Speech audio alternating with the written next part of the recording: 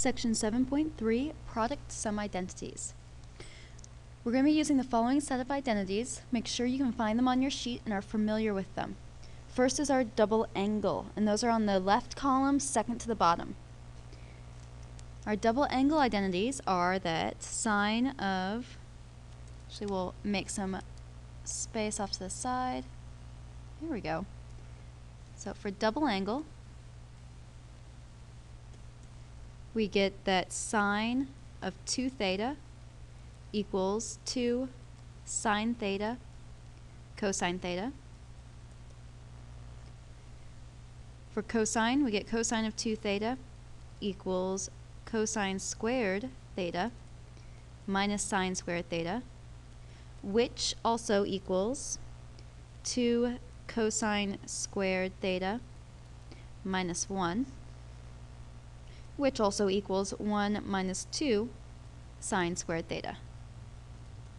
Any of those options will work for cosine of 2 theta.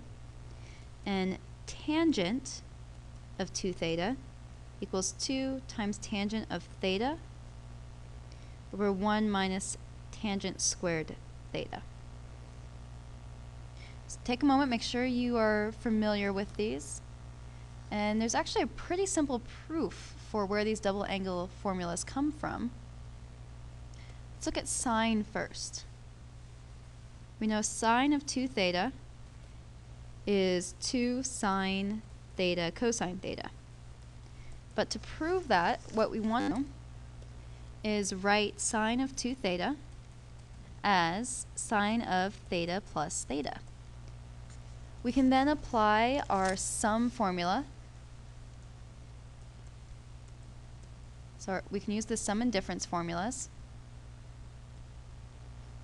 We find then that sine of theta plus theta equals sine of theta cosine theta plus cosine theta sine theta, which equals 2 sine theta cosine theta. And that is the proof of our sine double angle identity. For cosine, we're told that cosine of 2 theta equals, and we have a slew of options. Remember, we have all 3 of these up here. But let's look at how we might prove this. So what we're going to do is, again, we're going to end up using our sum identities. We know cosine of 2 theta can be rewritten as cosine of theta plus theta. We can use our sum identity and see that that gives us cosine theta cosine theta minus sine theta sine theta, which is in fact cosine squared theta minus sine squared theta. We also know from our Pythagorean identities that sine squared plus cosine squared